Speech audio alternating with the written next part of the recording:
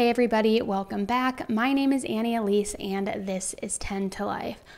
Boy, do I have a case for you today. It is one that is in the headlines. So many of you guys have been requesting it. It's really a cross between like Manson, Menendez, just pure evil. I mean, it's crazy. And this one is a long one because I have got a lot of footage and a lot of details to share with you. There will be a part in the middle of the video-ish where I let you know that you can fast forward if you want to skip over a piece and, shorten the video up a bit, but buckle up because we have got a lot to talk about. So smash that like button, smash that subscribe button, and let's get into it. 10 to Life with Elise starts right now. All right, guys, so as I mentioned, my name is Elise, and this is 10 to Life, where we talk all things true crime. So if you are brand new stopping by for the first time, welcome. I hope you enjoy today's video and hearing what I have to say. And if you do, and if you want to show support to the channel, don't forget to hit that subscribe button below. And for all of you returning subscribers, welcome back. And you're going to think this one's crazy, and a lot of you guys have been asking for it, so blame yourselves. It's your fault. But let's get right into this case. All right, so as I mentioned, this is in the headlines right now. It is ongoing, and it is one of the more brutal cases I have not only talked about, but that I have heard of. So without further ado, guys, let's just dive right in. Bart and Krista Halderson are 50 and 53 years old. They are the parents of two boys, Mitchell and Chandler. The family all live in Dane County, Wisconsin, and were what seemed to be a completely normal and happy family. Bart and Krista were described as kind, caring, gentle, and very, very loving. Bart was an accountant and a tax manager, and Krista worked in customer service. However, in early 2021, just this last summer, back in July, this happy family and these two loving parents would be absolutely ripped apart by tragedy and a truly gruesome crime. So how and where did things go so terribly wrong for these two lives that were lost just last July? We're going to talk about that. Bart and Krista had two sons, as I mentioned, Mitchell and Chandler, and they both seem to be very successful young adults. Chandler is 24 years old and seemed to be the most impressive because of his age. He was attending college classes at Madison Area Tech University, and he worked at an insurance company while going to school full time. In addition to that, he worked with police as a scuba diver and had a job waiting for him at SpaceX in Florida with Elon Musk after he was set to graduate. I mean, by all means, a very successful kid, someone that any parent would be extremely proud of. This really did seem, guys, like a cookie cutter family. You have two young sons, these loving parents who are still in a happy, loving marriage, which I feel like is so rare these days. And it took a complete turn for the worse in July, because on Wednesday, July 7th, after not returning from a 4th of July weekend getaway, Chandler, the 24-year-old son, reported his parents as missing at approximately 11:30 a.m. Chandler stated that his parents left for their cabin up in Langland County and that they left early morning July 2nd for this long weekend, and that they had left before he even had woken up. He said that he had helped them pack up and that his parents went with friends, but that he didn't know which friends he went with exactly, and that the friends were the ones who picked the parents up, that they did not drive themselves. So the deputy that was taking this report went out to the family home, and upon entry and arrival, he noticed that there appeared to be sections removed from the flooring, as well as outlines of half of a wall right next to the front door, which was no longer there. The detective also noted that both of the parents' vehicles were in the garage, and Chandler said that he had driven both vehicles since they left because, remember, they were picked up by friends of theirs that he didn't know who they were.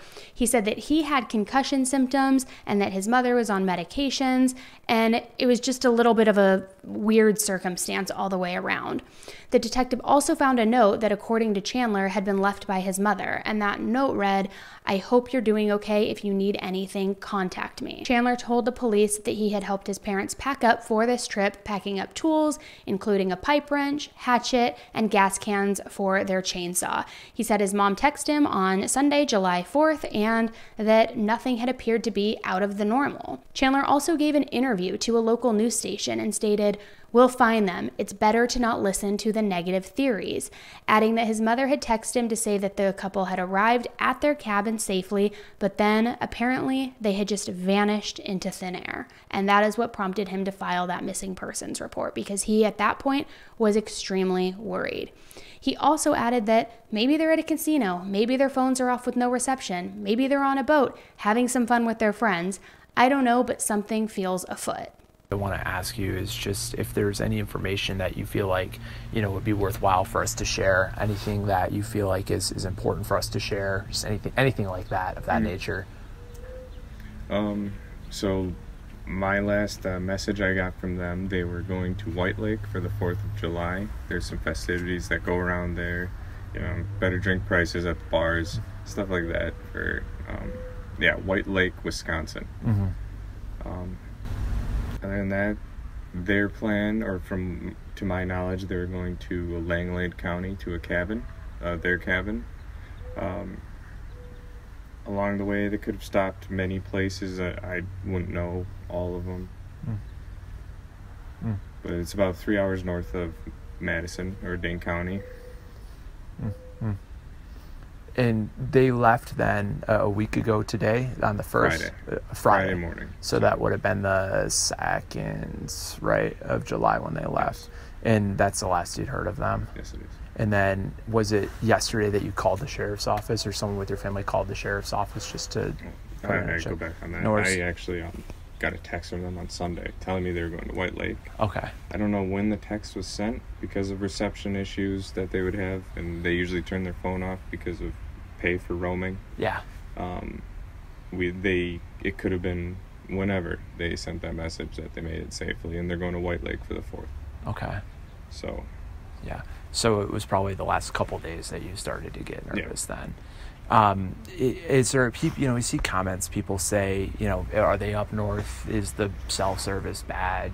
Could they, just not be able to get a hold of? Is there anything that you feel like is kind of going on here that leads you to be a little bit more nervous that that's not the case? My aunt went up there and was able to call me while she was at the cabin.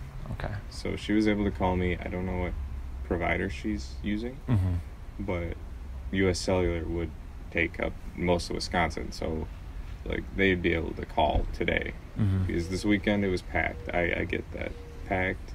Maybe the weather wasn't great for messaging. So who knows. And then the other thing I wanted to ask you about was a lot of the comments, people were concerned or kind of wanted some clarification about the vehicle, right? Because the reports from the sheriff's office say they didn't have a car, or there wasn't a car with them. They were picked up by their friends, who I never got the name of, and I assumed it was someone I was aware of, like the close neighbors of theirs up the street, or their best friends down on the east side. So that's what I assumed. I never really asked any further into it. And so they got picked up, and they all went up there by another couple. Picked up here? Yeah, here at my house. Okay. Before I woke up, they had everything packed up and already gone. And you don't know who? No. Jeez. That's that has happened before, where they just kind of head out before I leave, or I wake up. I'm a heavy sleeper. I'm on a schedule. I wake up at 6 to feed the dogs, and they were out before 6. Beat the rush to get to the north. So by all accounts, a very concerned son and an extremely worrisome situation. Police immediately started working to come up with a timeline, to talk to people, and to figure out how these two parents mysteriously went missing on this long weekend holiday getaway. And law enforcement released a statement saying, "Our investigation began on Wednesday, July 7th, when Chandler reported his parents missing at approximately 11:30 a.m. that day. According to Chandler, his parents had left their Village of Windsor home early Friday morning with an unknown couple to spend the 4th of July holiday weekend at their cabin in White Lake. but they did not return as expected. Now, a coworker of Krista's, the mother, that it was very unusual for Krista not to show up for work and that she was a very responsible person. But what's crazy about this is that he says Krista did not show up for work on Friday, July 2nd, that same day that they left for the cabin. And again, he says this was very unlike her, and no one was able to get in contact with her. Now, because this was the day of that weekend getaway to the cabin, it begs the question, was she already missing before this getaway was set to take place?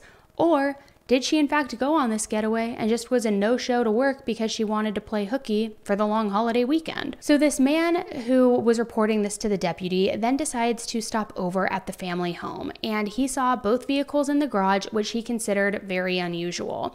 He looked through the front door and there was a table on its side. He eventually ended up speaking to their son Chandler, who had just gotten out of the shower and had a piece of gauze or a bandage on his foot. He said his parents were picked up by another couple around 5 a.m. that day for some type of problem in the cabin.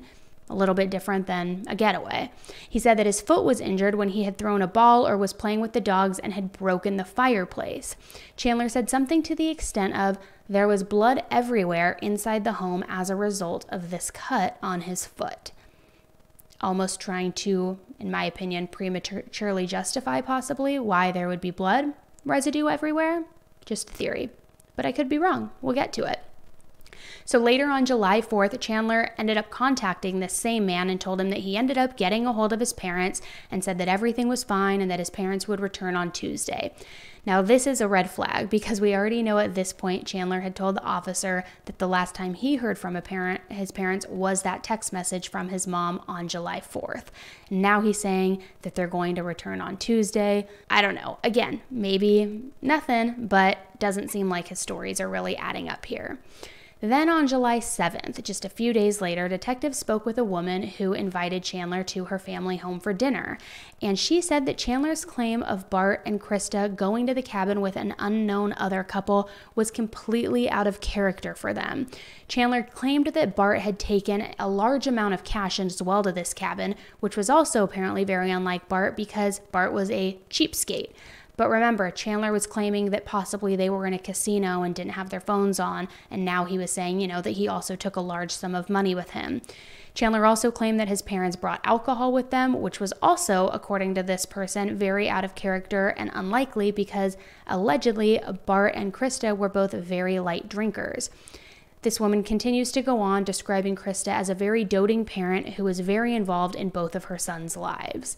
Just complete astonishment to everyone. Nobody knows what's going on, and everybody is saying that this is completely out of character for them. On July 8th, police contacted Chandler's girlfriend's mother's girlfriend, who said Chandler had come to their property on July 5th, the day after the 4th of July, and he was driving his family's blue Subaru Outback. He asked to go swimming at their pool and was gone for about an hour to an hour and a half. But when he returned, he was not wet, and the cover of the pool was not off. And after that, she saw him in the pool and he appeared to be washing off something. They had also previously spoken about target shooting, and he had mentioned that he had a rifle that he could bring to target shoot with them. So now you have a weapon in the mix of everything. You have him asking to go swimming, and he's gone and disappears for an hour and a half, didn't go swimming, isn't wet, then finally gets in the pool and it looks like he's washing himself off. Not good. She also reported seeing vultures circling above the woods of her property. Not a good sign, and this prompted authorities to search that property. While searching, authorities saw a light mound covered in foliage, sticks, and leaves, and upon investigating, they recovered a human torso. They could see the human remains that had been mutilated and dismembered. The torso belonged to a white man. It was clothed in gray cargo-style pants, a black belt with a nylon black rope around the waist, with 3 to 4 feet of the rope loose, and had no shirt on. At least 3 gunshot wounds were also found on the dismembered torso, including one where the entry wound came at close contact to his back. as if he were shot directly in the back. They also found a tank that had scissors, a saw blade, and possibly bolt cutters in it. The saw blade had a slimy appearance that could be fatty tissue. I mean, I can't even imagine discovering this, guys. Like, I would be absolutely horrified. And that day, Chandler officially turned from a person of interest into a suspect.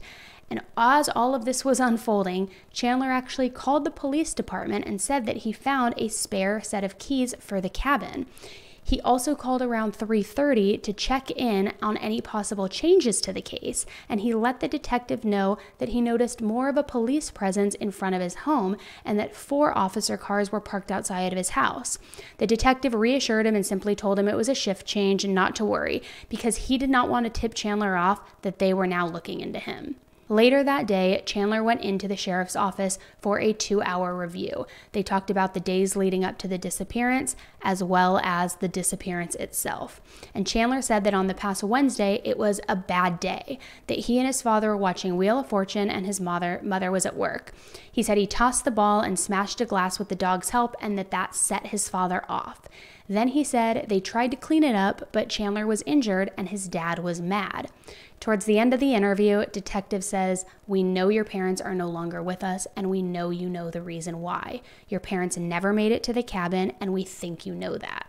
So now I'm going to play this interrogation video for you, and I want to warn you, it's pretty long, but it's also pretty interesting when you see what he says, the behaviors. That's why I am including it in here, even though it makes the video so much longer, because I feel like it is really fascinating to watch. So for all of you true crime junkies who love this kind of stuff, you'll probably want to sit through and watch it. But if you want to fast forward, now would be the time to do so, and then we will pick back up after the interrogation. In the morning, I'm a little worried about my family. I think I called my mom. Oh, throughout I've called, I don't know the times though. Throughout the weekend, I mean. But I called my mom, I believe, in the morning. There's along those lines, and I get a text from her. It was a text message. It wasn't even my message, so I assumed. She said White Lake today, so she sent it that day. I couldn't figure out where she was because it was a text. There was no iMessage, so I kind of just like left it at that. They're safe. They're alive. Then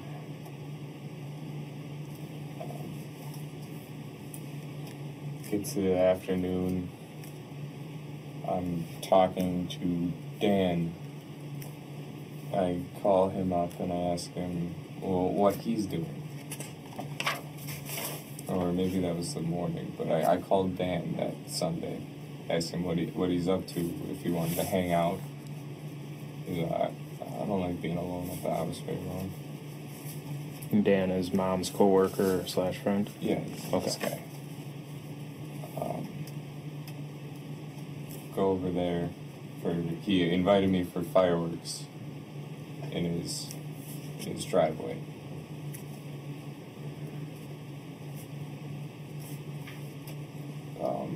You said yesterday he lived in DeForest or Windsor, one or the other? Yeah, close. Okay. I could point it at a map. One or the other, I think it is.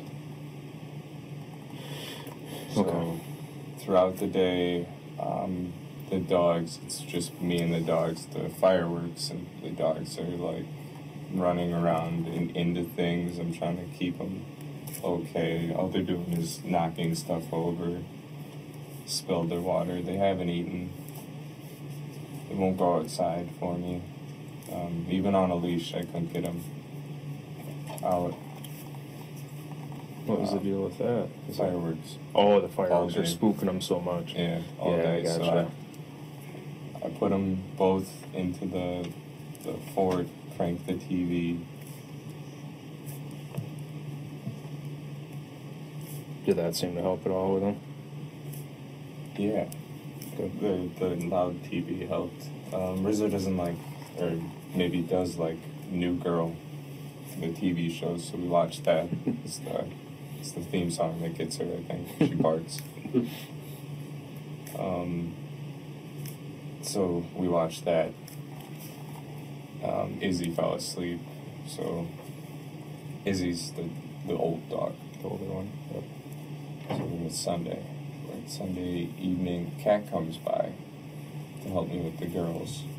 So she wasn't there during the day? No, it was just me and the dogs. She left Sunday morning. Okay. From the... No, she left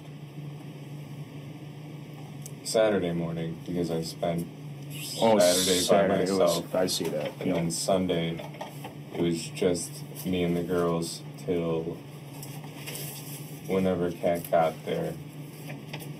We didn't eat together, I don't think. No, this is Sunday. So I went to Kat's house. On Sunday? So that was Sunday morning is when I left the girls. So all of Sunday morning, I had the girls in the fort. We watched New Girl. I went to Kat's house Sunday to eat, but we ended up not eating there. We went to Cress's house. It's Cottage Grove or Cascade? No, Cedarburg. It's a sea town area. Okay. So where is it? Near? I've never. Cress. Whose house was that? Cress. Oh, Chris? Cress. So Cress is. You've seen her on my phone? Yeah. I saw the calls to her. That's your. Helps me out with everything. Kat's mom's girlfriend. Okay. I try to talk to her as much because she's like, I don't know, wise, and she really helps me with what's going on with me. Because I've been in a slump, I'd say. Okay. But. Alright. So went to Kat's house Sunday to eat. What time do you think you went over there? Food at 3:30. That's what they said. So about 3:30 you went over to Kat's? Oh, I was at Kat's well before. I was at there noon. Okay. Noon, let's say. Noon. Where does Kat live? The east side? East side of Madison? Yeah. Okay. I'm sure I could look it up, but do you know the road at all or anything? Trafalgar? Or Andrew Lane? Trafalgar? Okay. I'll look it up, that's fine. So you met her Sunday about noon. What'd you guys do at her place? Well, she realized my legs, I wouldn't be able to do stuff with them. So her brother, and her brother's date went to a thrift store while she had me sleep. Just put me to bed, and they went. And then they get home around 2:30. Kat and I rush back to my house, let the girls out, and we go back straight to the farm. Okay, were you at the farm before you went to let the dogs out, or? No, we were at Kat's. It's like a duplex. So Kat's house Sunday around noon. You went to sleep with Kat, her sister, her brother, Kat's brother, and his date. Okay, sorry about that. Went to a thrift store. Then we went to Cress's, and we ate. After that, James left after dinner, leaving his date with us, and we took a swim. After the swim, we left, went to Kat's house to drop off his date. The date stayed at Kat's house. I think the date is Rose, maybe, is what her name was. Rose. Had you ever met her before? No, this was a Tinder match from her brother, Kat's brother. Okay.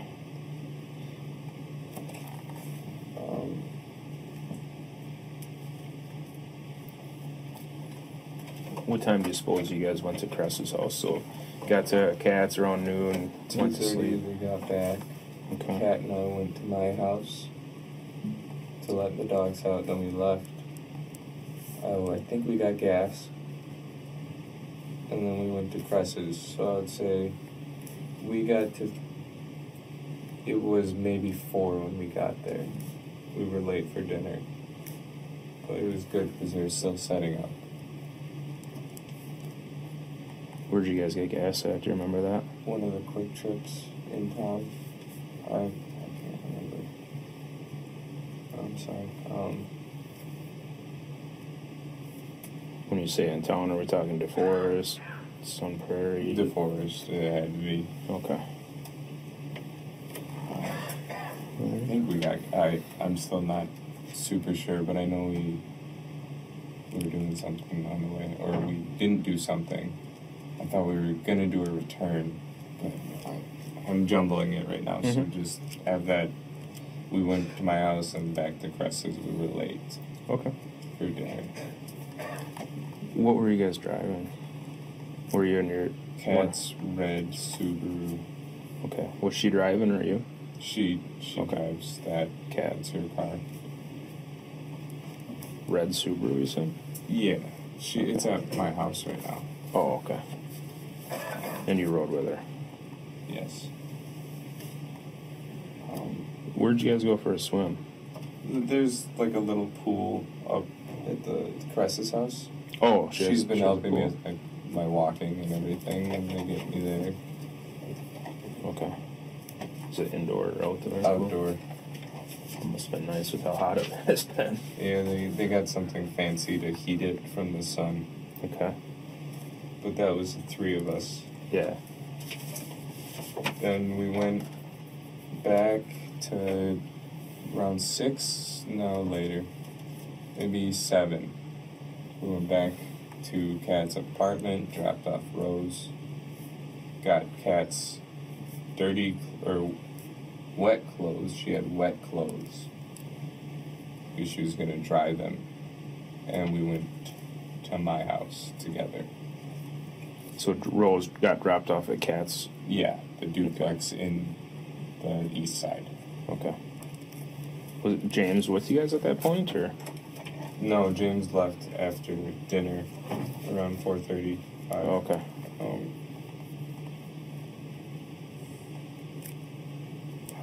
Gotta keep digging. Was he not getting along with Rose, or? No, he had work. Oh, okay. Well, that sucks. Working on the 4th of July. Something. So did Rose get dropped off at Kat's duplex then? Yes. We'll refer to Kat's house as a duplex. Yep. Cress is the farm. Yep. We grow berries. Yep. My house is my house. That's how we refer. Gotcha.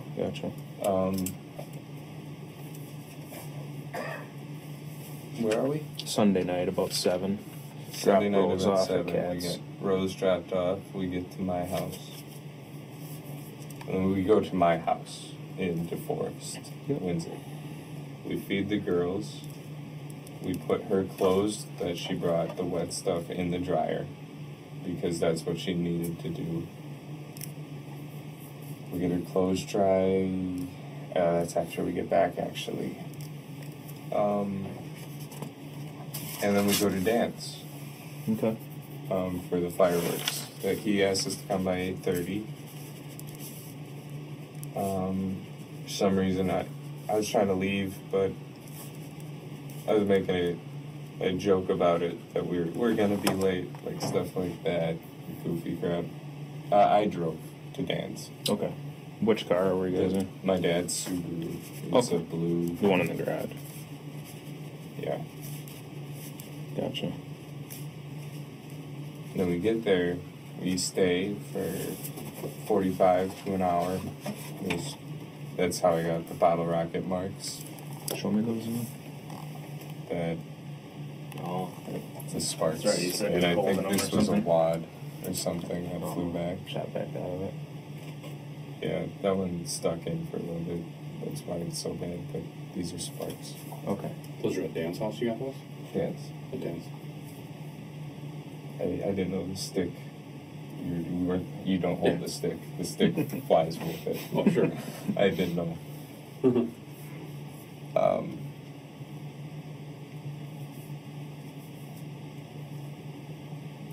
So you're over at Dan's house Okay. about 45 minutes to an hour. Yeah, get my hands a little bit.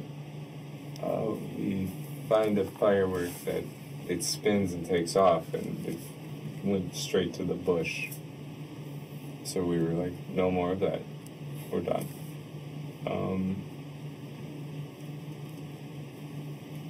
Did it light the bush on fire? No, thankfully it wasn't hot enough for that. Good. After that, we cleaned.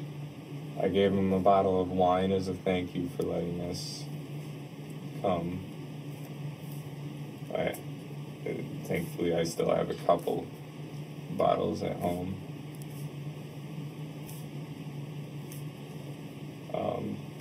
While we're there, Dan had a few beers. His girlfriend was there, or fiance, or wife. I'm not sure the relationship, but she was there. No name? Never got her name. Just Dan's girlfriend. She's got purple hair. She's IT at MATC. Like, the school's own IT. Okay. Anybody else there?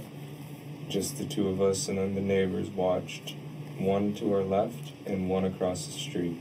One group. The one across the street had some cooler stuff than I've ever seen a person be able to own, firework-wise.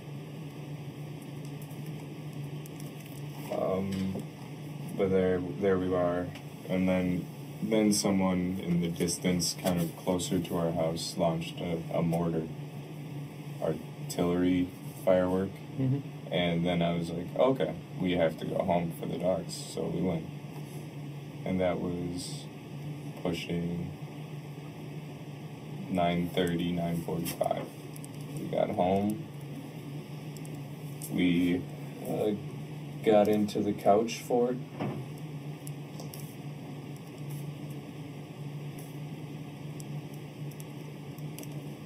And put on Daybreak, was the apocalypse show. Daybreak. Put on that because we were trying to finish it. On Netflix. Yes. This is Kat and I still. Yep. She was spending the night.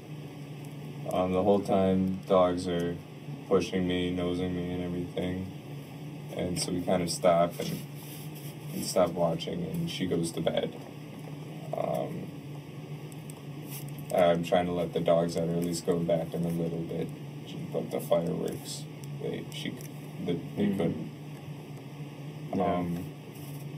We get to bed upstairs in my room because she doesn't like the couch, and she had work in the morning. Yeah. And I'd say that's 10-ish, 10:30, and the whole time the younger dog keeps jumping on us. So I leave Kat in the bed, and I go sit out down in the couches and chairs down by the real dinner table. I go sit there and just hang out with the dogs so Kat can get asleep. Where we first started talking last night? Yes. Like the main kitchen, door. dining room, and the couches? Okay, gotcha. I sit down there so Kat can get some sleep, because I don't work tomorrow. She does. Then I put the ladder in front of those steps so the girls can't come up. They pee on the kitchen, the tiles, so I clean that, and at least they went before bed, It wasn't the worst thing. They're not going to go outside. Yeah. Then I go to bed. Then it's Monday morning. Kat goes to work 7:50-ish, maybe earlier. Then I'm left to myself, so we put on New Girl in the couch fort on Monday morning. I go back and forth through some video games, and then back. Video games.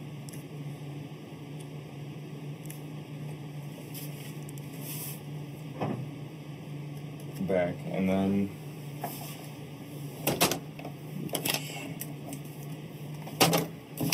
Those don't like to stand up very good. yeah, I'm sorry, I'm trying to stretch a little bit while I'm sitting. Hurts. So New Girl, video games. This is Monday. We're getting later. I have a little bit to eat for lunch.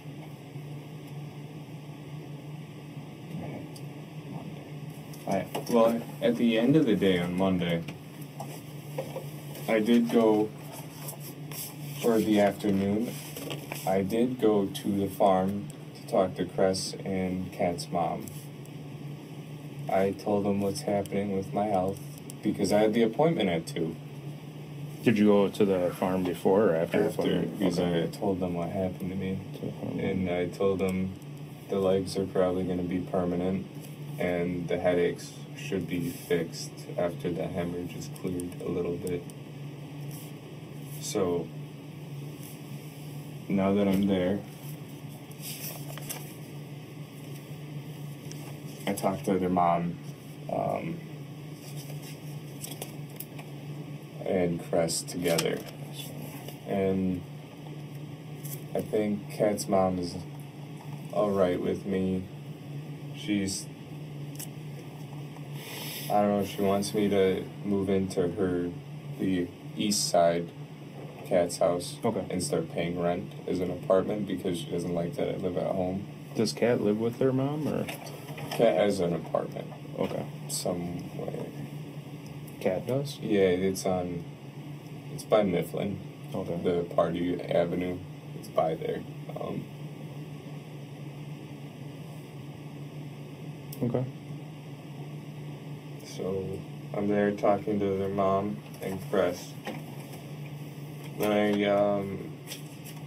I go up to have, a breakdown by their shed, and they go swimming. Right by the swimming pool is the shed, so they wanted to watch me, break down and all that. So after I noticed they're just watching, I just walk over to them. Describe your breakdown to me. I actually cried. Started kicking grass, just doing the toddler tantrum shit. Then I hopped in the water with them. Okay. It was too late. I was in the water, and I realized Cress didn't have a top. Okay. And that was uncomfortable. But I talked to them more, and that's when she brought up the housing situation, how she doesn't like how my parents are. I guess I don't know. She doesn't know them that well. She's never met them. Okay. Cress was saying that? And Kat's mom. Kat's mom is is her first thought right away. Yeah. So they're offering me to get a job, live with them, work for them while I'm working, and pay rent. And that's kind of their deal. I would have a month free of rent, or a month or 2 maybe if they're thinking. I could be able to borrow a car from Cress maybe if she's nice or not using it. I'd be able to go to work. Did she have a lot of cars or something? No? Okay. Just an extra one, probably. She stays at the farm. Okay. So if she didn't need it, I could use it. Sure. To go to a job, or at least interviews. Yeah. I was hoping for a job, near where I live, so I could bike. That would keep me, these going. I don't think they can get worse, but I could keep doing it. Yeah.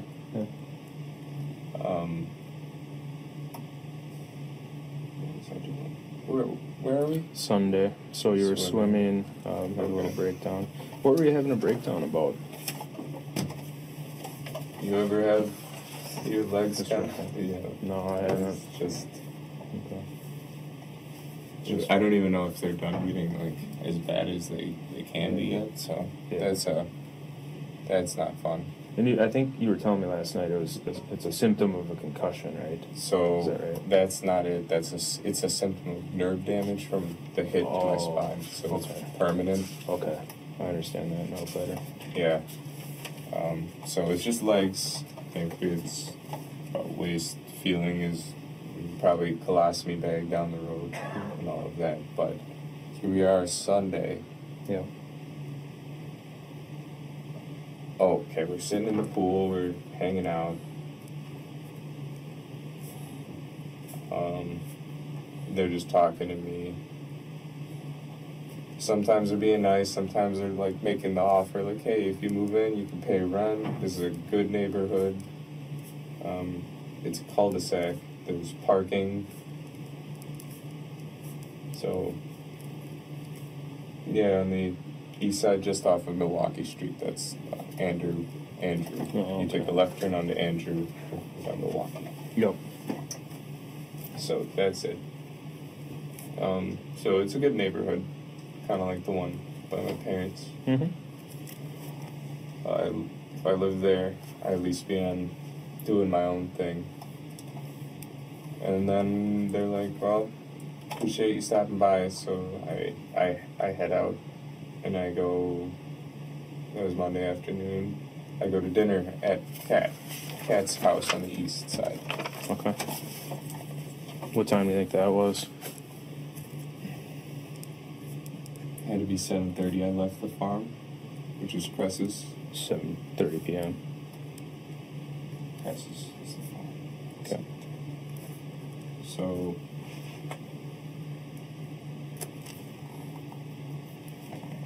we're at Kat's. And then she's planning on feeding me. This is Monday, correct? Yeah. It's after the farm swim with Cress. I think we just eat and cuddle a little bit. Okay. When I go home, there's the girls. Let them out and go to bed because I kind of had a day. Yeah. What time do you think you left her place? I'd say 9. You left about 9, okay. She didn't come with you? No, I was Okay. alone that night. Okay. Don't really want to drag her away. Sure. I think she stayed at her apartment or her house that night, not apartment. Okay. So there we are. Tuesday morning. It was just I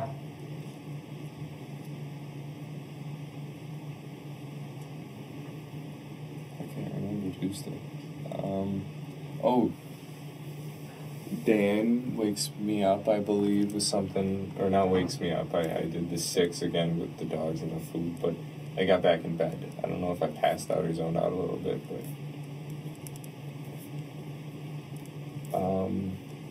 Dan is worried about my mom on Tuesday, I think. Did he call I or said text no, you? no word. My mom, I don't know if he called or texted. Okay. I think he just contacted. That's what I can think of. Reached out. Yeah, he reached out. Then I'm like, oh, it's Tuesday morning. They should be here. No worried. I think I called my mom that day. All right. And then, You talked to her? no, she never picked She up. didn't Tuesday either? It's always the voicemail. It's in voicemail. You know when you. Oh, yeah. So it's off, out of range. I don't know the other factors that could give you that. It's like a voicemail right away. Goes straight to voicemail, right? Yeah. Okay. So whatever factors can give you that. So I might have missed it. So from the time like they left, did you talk to them at all when they were I got a up text. north? You got the one text Yeah, and I that you mentioned earlier. don't even like it. Right? Yeah. But that was it? Nothing else? Yeah. So that's fishy to me, even the text, because I realized Memorial Day is when the White Lake Parade is. Oh, sure. There's no 4th of July. Maybe there's cheap drinks, but there's no parade at Okay. White Lake on the 4th. So, well, maybe there is now. I realize I've always gone on Memorial because that's the Sure. weekend I get time off from school and all of that. You don't get time off for the 4th. So basically, from the time that they're gone at the cabin and you're home, running around doing what you're doing, You just had one communication with mom? Yeah, that's kind of how I just assumed the amount of people, where they're at, and whether Sure. all. Well, I understand. I'm just making sure it wasn't more than one. Her not contacting, but this was the only text. Was there anything with Dad? No, I wouldn't even bother talking to him. He wouldn't use his phone while he's up there. He loves it. Oh. Just, you know. Does he keep his phone on him when he's up there? Oh, it's usually in the car. Oh, okay. My brother and I just text all the time while we're up there. We even set up wire antennas sometimes to make better connection. Sure. Okay. So here we are. Where? Tuesday. Called mom. Voicemail immediately. Voicemail immediately Tuesday-ish. Where? Dan called, worried about mom not coming to work. You had already fed the dogs and that before Dan called you, or reached out to you.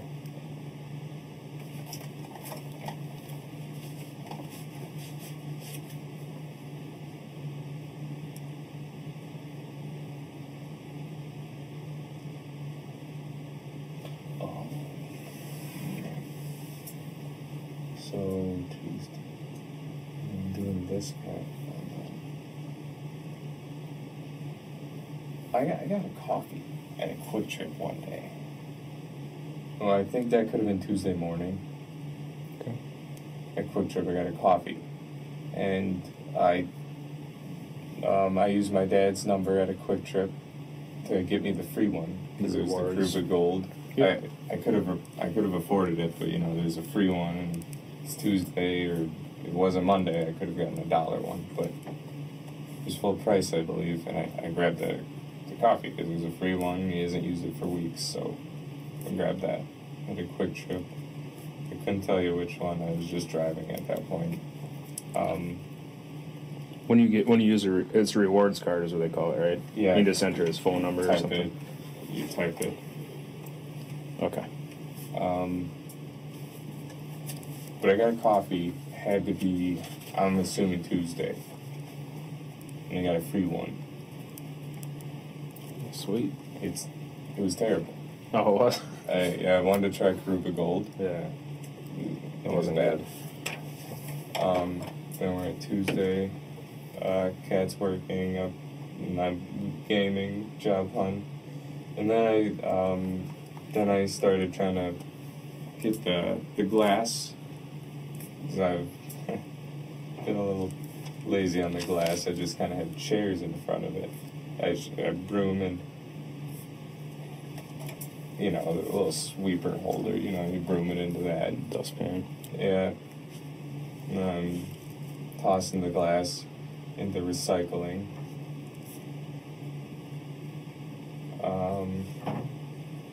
I get most of it. There's a bunch in the cracks of the stone that I'm picking out by hand.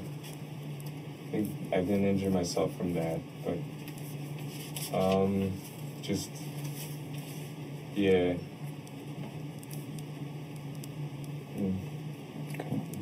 Just my blood was kind of on the floor, so I got the Swiffer I borrowed from Kat, from the foot. I borrowed a Swiffer to mop.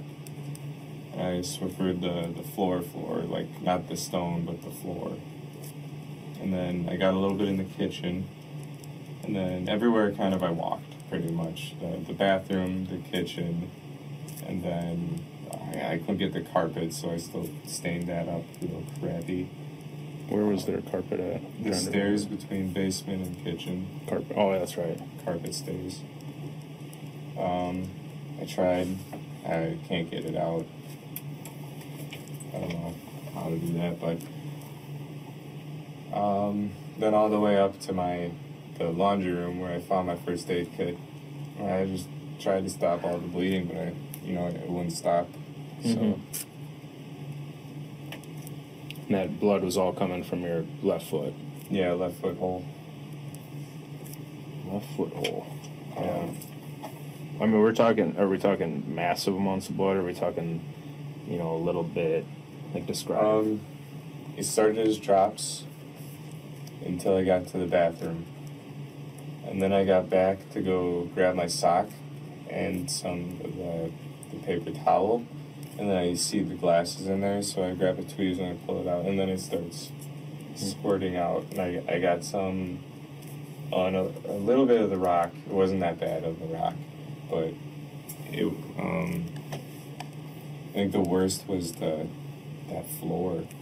That, like, it kind of like, you know, like this lid puddles. Mm-hmm. It wasn't good. Are we talking the floor down in the basement?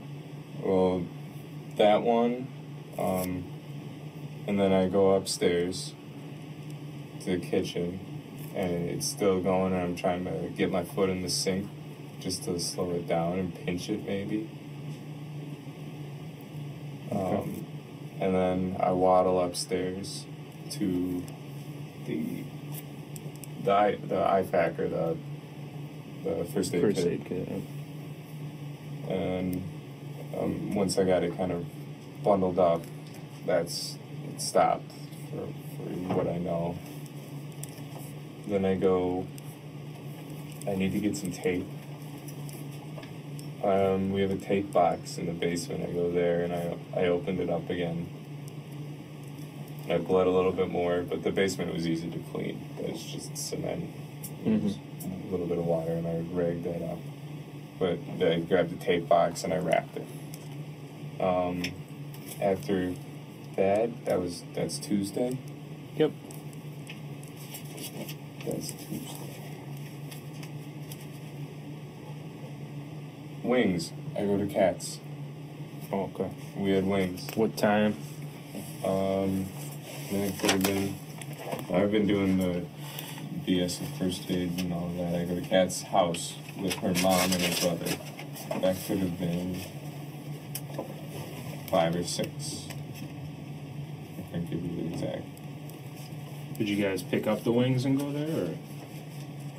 No, I drove to Kat's. Okay. Straight there. What'd you drive? The Subaru.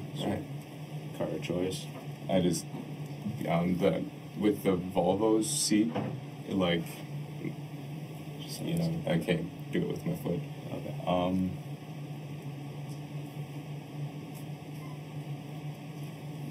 So we're talking about wings.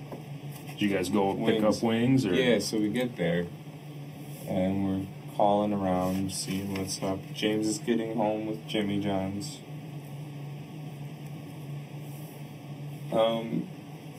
And we're like, oh, don't eat all of it. He's like, oh, I'm hungry now. Do all that post-gym crab thing.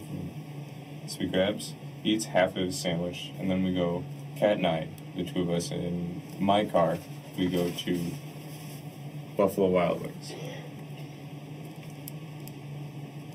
Do you remember which one? I couldn't tell you. Okay. I don't.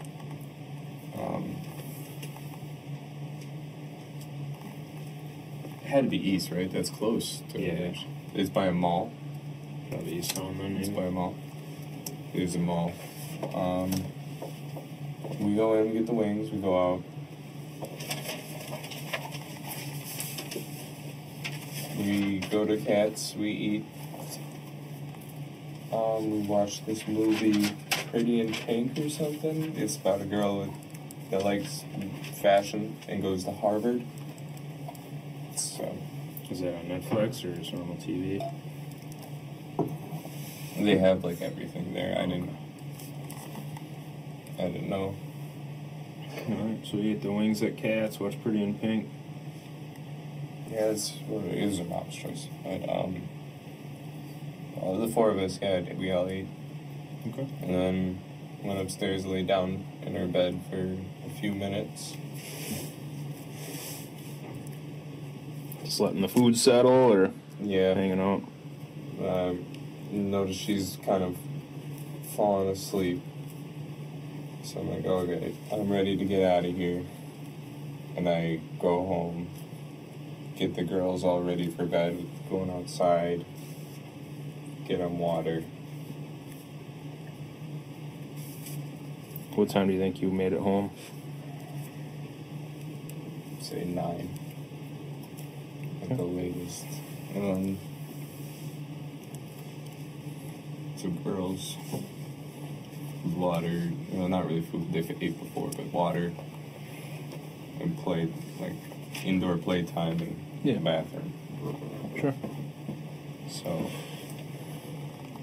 Did you guys go to? So you were home alone then? I've been home alone this whole weekend, really, except when Cat comes. Yeah. So Cat didn't come that night.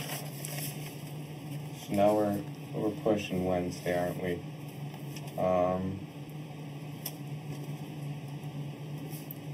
What time do you think you went to bed on Tuesday night?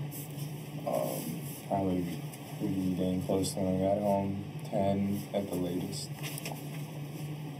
Okay. Kind of been tired lately. Sure. Then in the morning on Sunday? Or no, wait, where are we? Wednesday already. Wednesday, okay, so Wednesday. I try to go to the farm. I keep spamming Cress. I kind of need someone to talk to because freaking out about my parents. Jane's calling me. I give her the address to go to the farm, or to the cabin. Jane Helgendorf.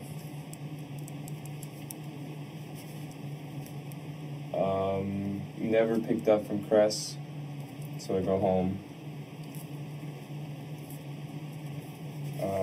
Did you drive over to the farm or? Yeah.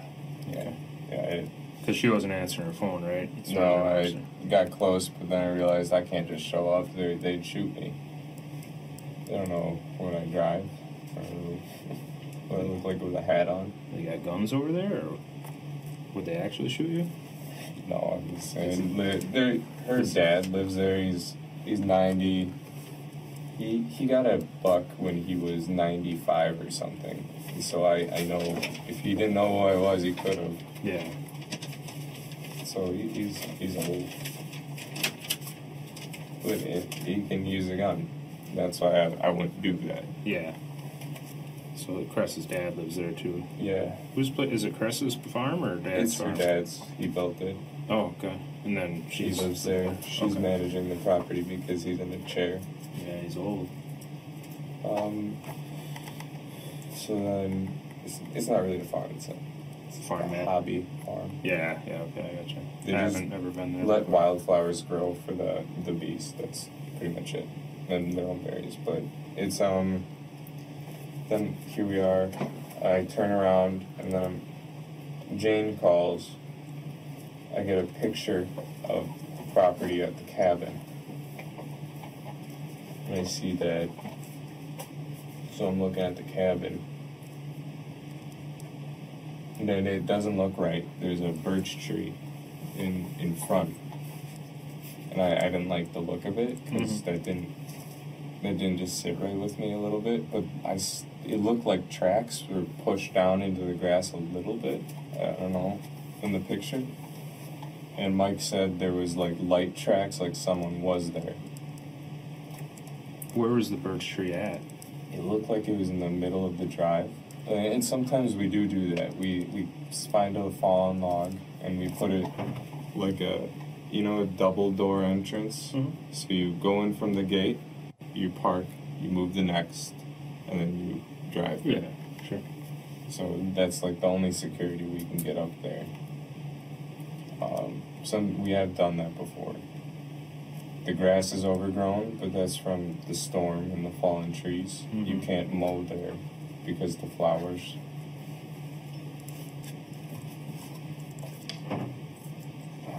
So with the birch tree, I mean, if you guys typically put stuff down like security, why did it look weird to you this time? I've never seen that log. We have this log that's One that you've been close to using. the shed. It's, I would say, closer to petrified than rotten. It's hard, like really hard. Yeah. I don't know what kind of tree, but that's what my dad and I use when we go. So you typically use the same tree. This one just seemed out of place too. Yeah, that's not the tree we use. Gotcha.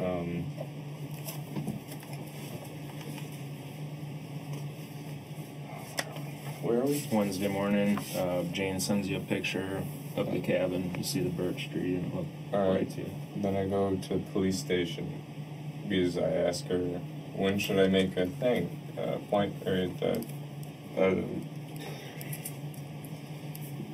sorry. No worries, man.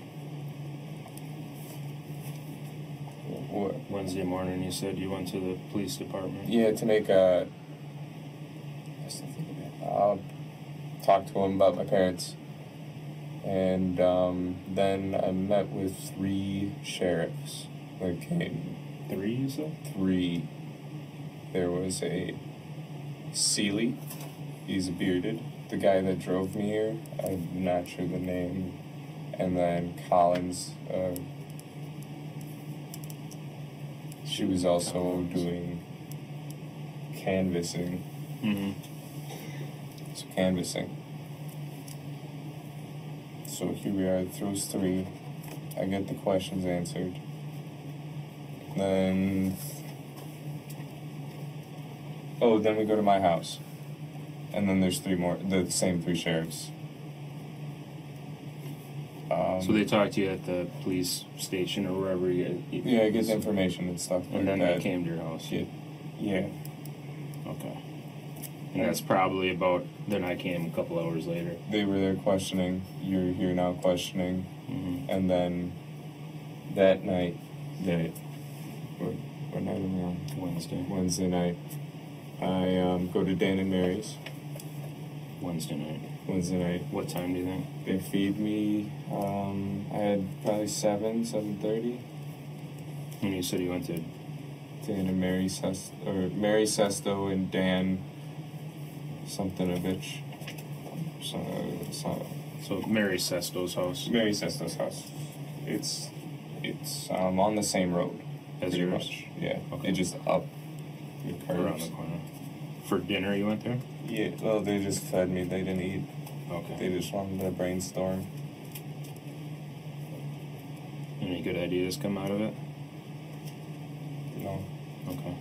So you said you We went... only could think of Dan, and Dan's been here. Yeah. So you said you went to the police department to talk about your parents. Just tell me, what exactly did you talk about your parents with the deputies about? Oh, we're making a report. That I thought I had to do that at a station. Okay. And you were reporting, like, what were you reporting exactly? I just want to write down and have it on there. They're missing this. Okay. They're missing this. Okay. Gotcha. And as far as you know, I mean, were you able to tell? We've gone into a lot of detail last night and tonight, right? Yeah. Do you think that you gave them as much information as you've given me, or do you think that we've You've asked way more questions. Yeah. You even asked about my injuries, the bleeding and the fireplace. Yeah. The sheriffs kind of gave what they need to make reports, and you just asked about, like, home life. Everything, right? Okay. So you got more in depth. Yeah. I think. Wednesday here we are, and throughout the weekend I've been calling. Mm-hmm. Okay. All right. I'm just kind of look at some things here. So we started Wednesday. Mom had work. You and your dad watched Wheel of Fortune. I'm just going to kind of read stuff back through a little bit, okay? And we kind of ended it last night because I've been talking to you since then, so I don't think there's much else that I need you to tell me from last night. So watching Wheel of Fortune, you're on the couch, couch with the back to the table downstairs, and tossing the ball around for the dog and broke the glass fireplace. Your foot gets hurt, Dad gets mad. Right? Yeah. Mom left for work in the morning, comes home later on. Dog was fine, not injured at all. Was it the dog or the ball that crashed into the glass? Both. The ball bounced it, but the dog hit it with the shoulder. Okay. That's how it broke. The ball went to done it. Yeah, probably not. Okay. All right. Playing games, watching YouTube, job search. I'm just gonna, instead of reading out loud, just make sure I don't have any questions. You guys typically make your beds every day? Looked like they were made yesterday when I was there. Yes. Okay. We usually use sheets every few days and beds.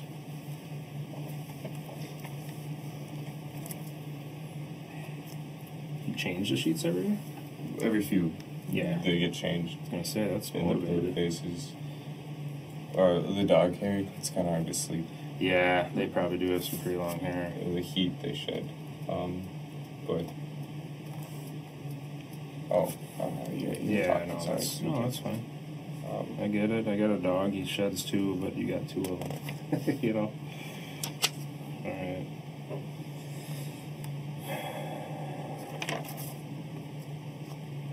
As far as the blood on your foot,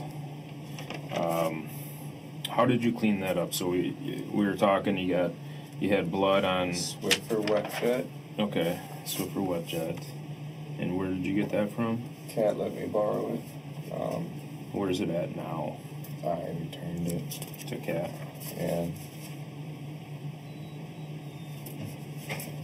Okay. That's fine. I don't know where it's at now. He just brought it back. Gave it back to her. Did you use anything else? Hydrogen peroxide for the tiles on the hard floors. Just the big globs needed a little bit. Hydrogen peroxide. Did that seem to help get rid of the blood? Well, it hurt my foot. That stuff. But it didn't really help. Okay. It kind of just made a mess. And when you say only on tiles, I'm trying to remember your house. I couldn't do carpet with it. It Yeah. would ruin the carpet, right? It would. I think so. Um, Tiles, are we talking kitchen? Because downstairs Yeah. is just like cement. well, when I had some blood on the basement, I used the peroxide. Okay. Basement floor and tiles in the kitchen? Yeah. Okay. Yeah, I peroxide. It wasn't as much. Like, there weren't, like, this size pools in the kitchen. Okay. I was pinching it pretty dang hard, but which was also cutting deeper because I had Yeah. might still have another piece of glass. Is So- that the biggest pool that you saw was something? This was downstairs. This was kind of on the stone, close to the glass, and then there was one right at the base, kind of where the chairs I put. Okay. Like a good, like 2 or 3 inch diameter. 2 or 3 inch diameter. Okay. More than that.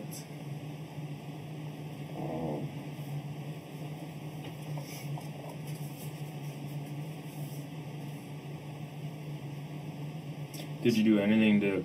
So I wrote down on Tuesday that you tried getting the glass cleaned up in the basement.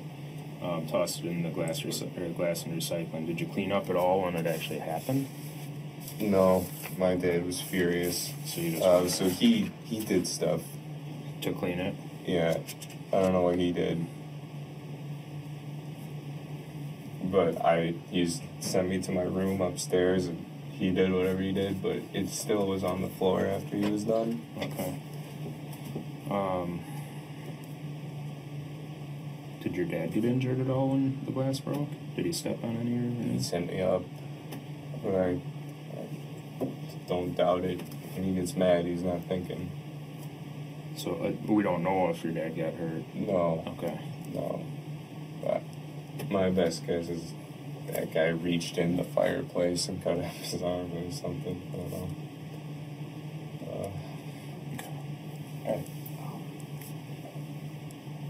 What's up? Head pain? Do you guys have like Tylenol or something? I know you guys can't really offer anything like that, but Like a headache? yeah, I've been getting the migraines from all of the hits and stuff. Yeah, we can try and give you something.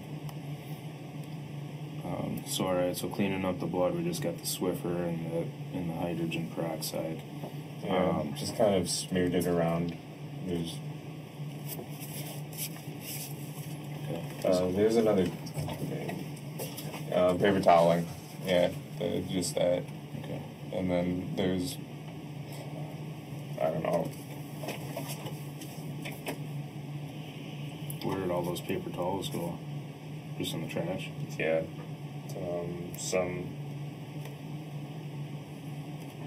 Just everywhere. In my car trash. In my trash. They ended up in the car trash? There's a bag in the car that I carried around. It's a car trash. Oh, okay. It's like a gallon bag. Okay. That's more portable than the garbage can. So, yeah, bloody rag after bloody rag, just trying to get it all up. And I don't know, it was a lot. I didn't feel sick, so it couldn't have been that much, right? Yeah, you didn't lose enough to pass out or anything. Is there any reason to believe Mom or Dad's blood would be somewhere in the house? Have they been injured at all that you're aware of? Well, my dad scratches his psoriasis till he, like, gushes blood. Okay. Gushing. Describe gushing to me. Enough to run down your leg, like cover your leg, I suppose. Like, he has it on his knee. So when he does this, it just, like, drips down. I ask him to stop, but he doesn't do it when he's stressed out. Yeah. He just kind of, like, it's his tick. Yeah, probably itches. Does he, like, does it enough to get on the floor? Does it leave? Oh, yeah. Yeah, like how much, like, before we were talking the water bottle lid and the Yeti lid, is there, I mean, like, are we talking puddles like that, or just drippings, or? It could be enough. Okay. But I'm thinking Yeti lid if he's there and I don't catch him soon enough. Oh, jeez. My ma's blood, just from her bloody noses she gets sometimes when she wakes up. That's why we've been doing the humidifier and dehumidifiers. Yeah. Probably downstairs you get the... We have to do multiple of them, but she can't be in the living room too long because that's a dehumidifier. Yep. And if she does, her nose gets bad. Not like a regular one, she gets it bad. But she either goes to the kitchen to fix it, her vanity, or the bathroom. When she has bloody noses, are we talking it's just spraying around? Is it just dripping? Well, it's not squirting, but it's just dripping, and she doesn't notice it. Okay. She can't feel it anymore. Okay. Is there any reason to believe that in either one of their vehicles there would be any of their blood? Their vehicles? Yeah. Or anybody's vehicle, let's say that. Maybe car trash. Mom's car trash would definitely the past few days. My dad's car trash. Why would they have blood in their car trashes? Well, my mom does the bloody noses with the air conditioning. So okay. When we have air conditioning, my mom will have to use bring towels and stuff because in the hot days you can't have your windows open. You won't drive well. No. So air conditioning, my mom will have nosebleeds. My dad hasn't had them as much as she does, but he gets them. Okay. His are worse than my ma's. Does he ever get them in the house then, or? Mostly just with air conditioning, okay. But sometimes with a dehumidifier. Okay. Me personally, just in air conditioning. Mm-hmm. I get them, but not as bad as my parents. It's not bad. Okay. All right.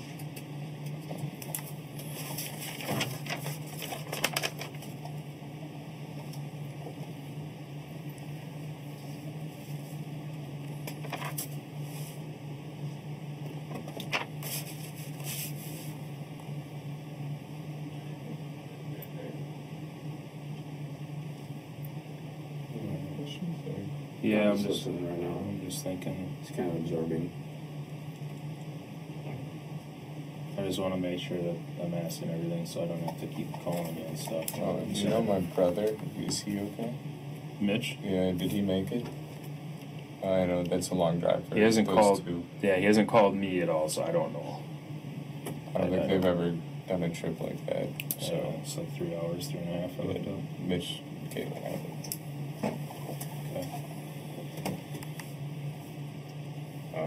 As far as up at the cabin, when do you think the last time you were up there?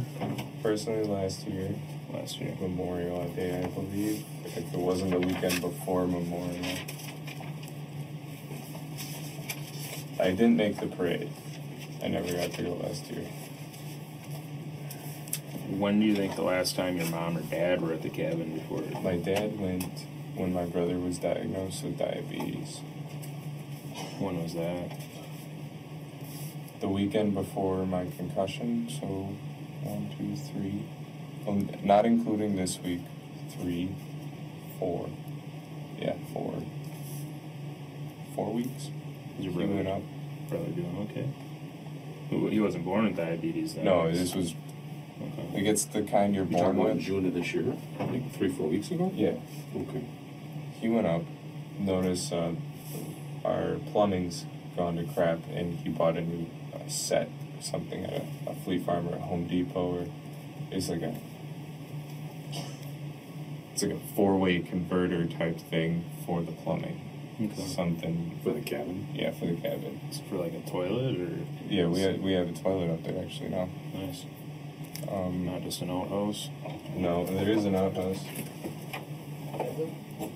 Yeah, you want an aspirin? Yeah, I appreciate that. Advil? Cool. What did you say? I got Advil, that work? Yeah.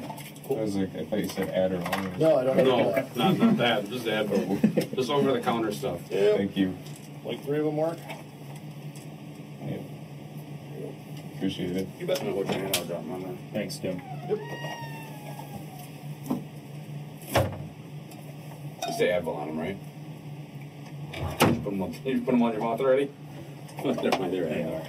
No, I just got So the plumbing went to true crap. serum. No. Is it Just like Advil. was it a sink or a toilet or what was it with the plumbing that went bad? So when we have to pour water in every time we go up to start the pump. Oh, okay. So some reason by pouring water in, the water never rose in the toilet bowl apparently. So you couldn't flush it.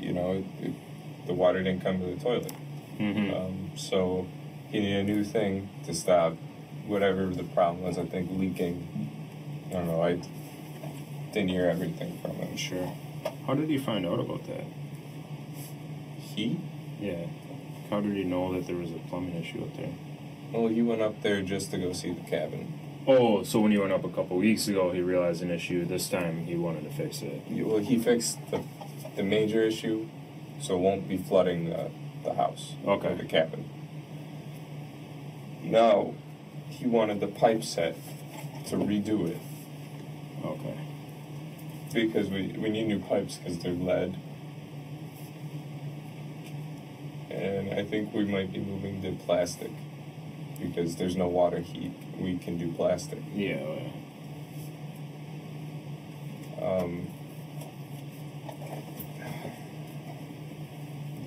Okay, I'm trying to figure out what that part was. But that was when Mitch, diabetes, the number one. Did Mitch go up there with him when he went? No, my mom and I were kind of with Mitch all that weekend doing stuff. Dad just went alone. Yep. And then later that week, I had my fall. And I just started getting my memory back.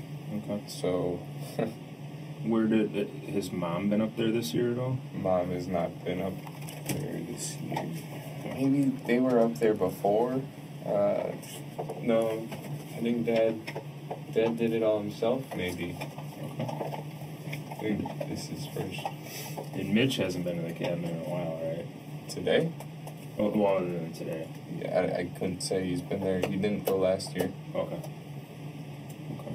Does he kind of do his own thing, or? Mitch hasn't lived with us, or, like, he's got a family now, a dog, a girlfriend, no kids, but Cool. he's kind of, opposite side of town. You know how it is with brothers. Yeah, okay. He's flew the coop. Got a few of them myself. Yeah. Alright. I've started thinking about that myself, and my parents are trying to figure that out with me. Mm-hmm. Anything, Bill, anything to write about that? We got all the background, I think, right? Yeah, I think so. So, I think it's time we start talking about what happened to your parents. Like the truthful version. Okay. Okay? So, we have like 20 pages of writing. We're gonna start with a clean, white piece of paper for you to start telling the truth.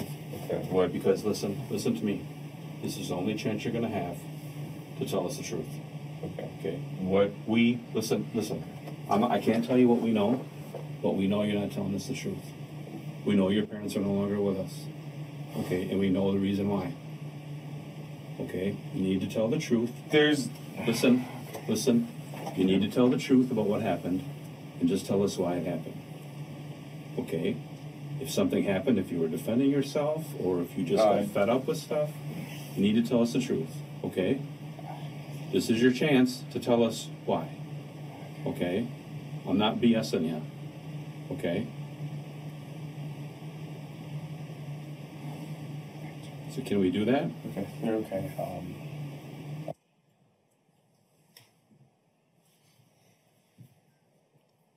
There'll be a pause.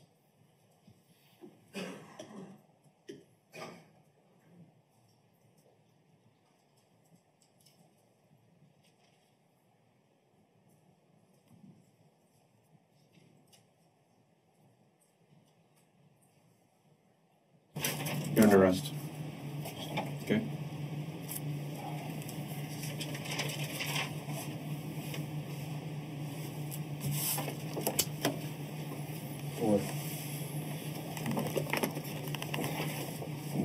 What happened?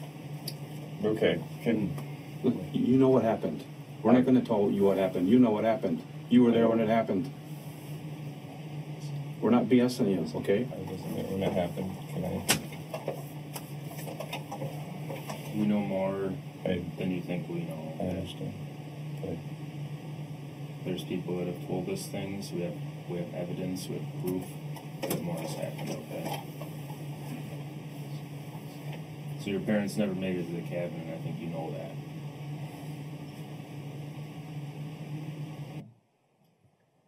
There'll be another pause. Just have you want to stand up and just come right over here for me.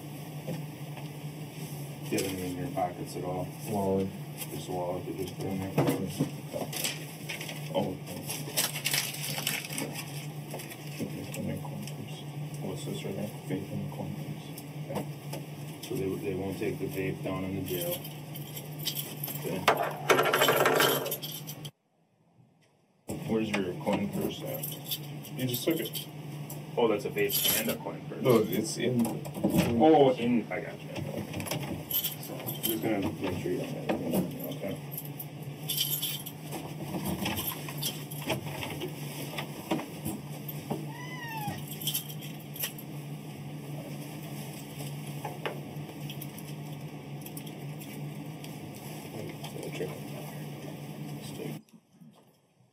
After this interrogation, Chandler asked for an attorney and he was shortly arrested after. Chandler was initially placed under arrest for providing false information regarding a kidnapping, and they were unable to charge him with the killing itself because at this point, the torso had not yet been confirmed to belong to his father, Bart.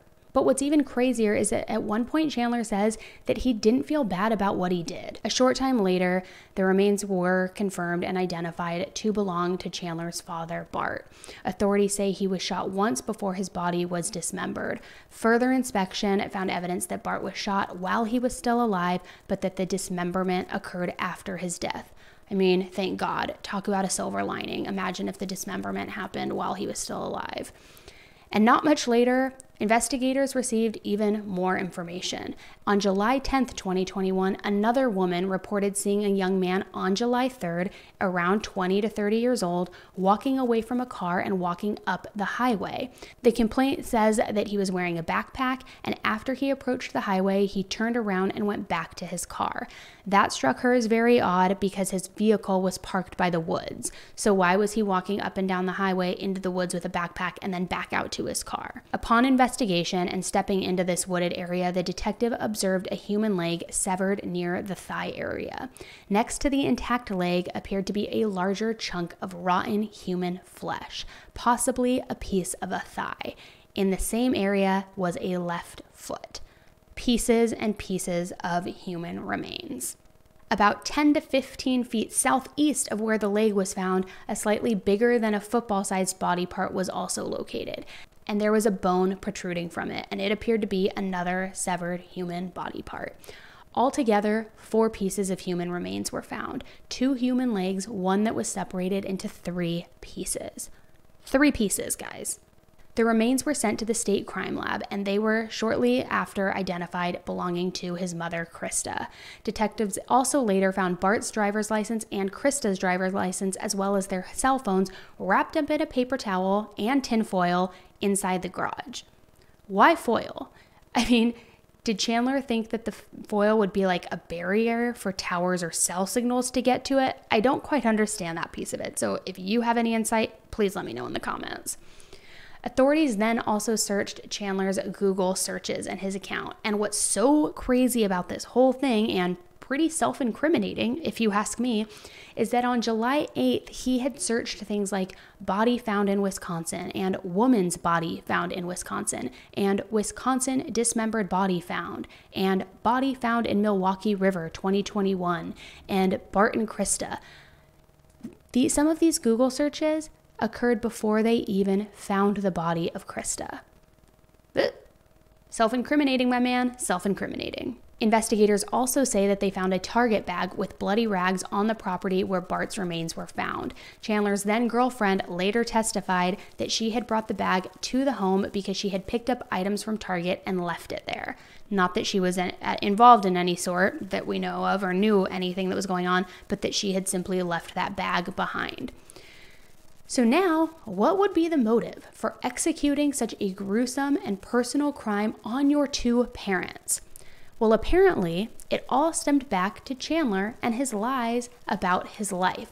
Remember, he was going to SpaceX, he was a student, full-time, working as well. His parents were so proud. Well, apparently, Chandler lied to his parents, saying that he had that job waiting for him at SpaceX in Florida. He was lying about the job, and he was also lying about attending school. And apparently, his father, Bart, found out. Chandler's ex-girlfriend also testified that she too thought Chandler was going to school at a tech school and working in an insurance company and was then going to ultimately be working for Elon Musk. All lies. All lies. Lied to everybody. While detectives continued to gather evidence and the prosecution was building their case against Chandler, they discovered more ties of Chandler to these 2 gruesome murders. Chandler bought 2 large bags of ice from a Quick Trip at around 8:30 p.m. on July 1st. The day before this road trip was supposed to have taken place, and the day before Krista didn't show up to work. Later that night, too, neighbors had reported smelling a pungent odor in the air while footage from a security camera facing the home showed flickering light coming from inside the house's family room, where the fireplace is located. And that detail is very important, and I'll get to why in just a minute here. Additionally, the very next morning, on July 2nd, the day that this whole road trip getaway was supposed to, be in motion, Chandler was recorded walking into a Fleet Farm. Surveillance video showed Chandler wandering the aisle where the store keeps its tarps. Chandler bought a 6x8 silver and black heavy-duty tarp with a receipt showing the purchase taking place at 7:21 a.m. that day. But remember, he says that they left at 5 a.m. that day. A similar tarp was later discovered in a shed at the property where Bart's remains were found, and the tarp appeared to have multiple bloodstains on it, which were then tested for DNA, and the DNA confirmed that that DNA belonged to both Bart and Krista on that tarp. Denise Jones from the Wisconsin State Crime Lab testified that she tested a number of items and swabs taken from inside the family home as part of the investigation. Using DNA samples from Bart, Krista, Mitchell, and Chandler, she was able to determine whose blood and DNA was on several items found by investigators. That included a pair of Brooks shoes that were found in the family's garage. Investigators previously had testified that they found what appeared to be dried blood on the sole and the tongue of the shoe. In addition to testing the bloodstains, authorities also swabbed inside the heel of the shoe to see who typically wore these shoes. She said that her tests revealed that both Bart and Krista's DNA was found on the bloodstains on the shoes, and that the swab inside the shoe to see who was wearing it revealed that it was Chandler who was wearing them. Bart's DNA was also found on a bloodstain inside the family's garbage bin and a broken saw blade recovered from the farmhouse. Both Bart and Krista's DNA were found from blood on the scissor blades, a handsaw blade, pruning shears, as well as several locations on an axe that was discovered in the family garage. The axe head, the hilt where the axe head meets the handle, and the top of the axe. I mean, blood everywhere. This was a hands-on, gruesome crime. And now this was damning evidence tying Chandler to the murder and to the dismemberment of his two parents. But what about that flickering fireplace that I mentioned? Well, apparently Chandler decided to discard their remains in these wooded areas after a failed attempt to burn them in the family fireplace. Truly disgusting. He dismembered them, tried to burn them in the fireplace, and when he realized that wasn't working, he had to go to plan B, and he drove them off-site and tried to hide them in rural, wooded areas. Chandler's brother Mitchell also testified, and in his testimony, he says that Chandler was given a rifle and 400 rounds of ammunition in June by a friend that he played video games with. Mitchell claimed that the gun was the same type of gun that he also used in his video games that were all about shooting people. Taking his video games and making it real life. It's awful. It's awful.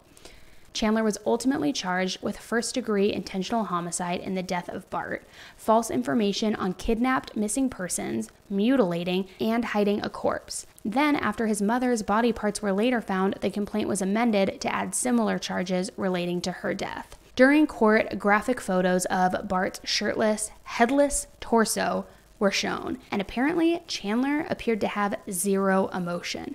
Seeing his decapitated father's body part, no emotion, which, I mean, if you are somebody who can actually execute that act and do such a heartless, evil thing, I would imagine you would probably have no emotion. But to me, this stands out that it wasn't just a rage crime or a crime of passion or, you know, a brief psychotic break, because he's not even remorseful at this point.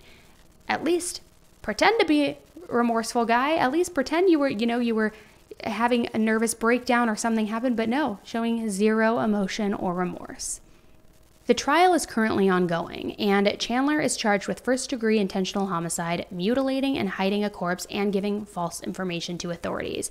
This trial has been going on now for a couple of weeks, and the trial is now delayed but expected to resume on January 18th at the very earliest because Chandler got COVID. And we know the court systems already are so delayed because of everything happening with COVID. But now he, in fact, has COVID. So the trial is expected to resume on the 18th, but it's not confirmed. And that will be the absolute earliest that it will resume. So guys, first of all, make this make sense. Who can be this evil? We haven't seen something like this in a pretty long time. Actually, since it was the head, that guy decapitated and killed his parents. And I think he put the head in the pot on the stove or something like that last year.